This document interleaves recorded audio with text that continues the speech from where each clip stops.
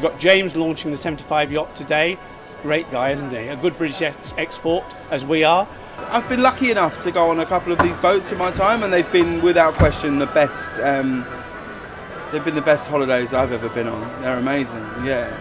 My mother-in-law and father-in-law, who've come with me today, it's the first time my family have ever come to work with me in my life.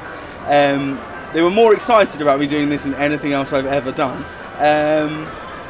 They've, I think, come every year for about the last 15 years. They love it. They used to have a sort of small boat in the Isle of Wight, and it certainly wasn't one like this. But they love it. It's an absolute pleasure and an honour to launch this incredible boat. If you haven't been on it yet, you have to go on it. It's completely beautiful. May it have some amazing voyages, because it is now, there it is, open. There we go. Brilliant, ladies and gentlemen. Thank you. And as you can see when you look inside it, it's got beautiful settee. What John has done, especially John Braithwaite, is create this space inside. And you can see when you look in it, it's very light as well, which people want today. The woods are very light.